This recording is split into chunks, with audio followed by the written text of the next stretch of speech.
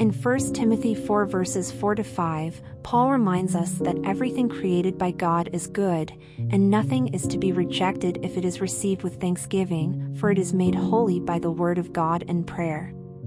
These verses emphasize the importance of gratitude in our daily lives.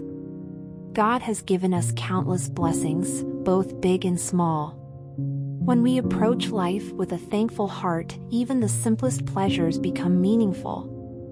Moreover, these verses highlight the sanctifying power of God's word and prayer. When we seek God's guidance and consecrate our actions through prayer, even the mundane aspects of life become sacred.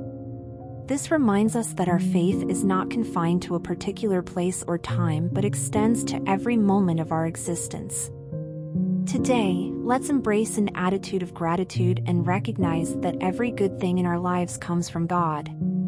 Let's also remember that our faith should permeate every aspect of our lives, from the grandest to the most ordinary. Through prayer and a heart of thanksgiving, we can transform the ordinary into the extraordinary and experience God's presence in all that we do.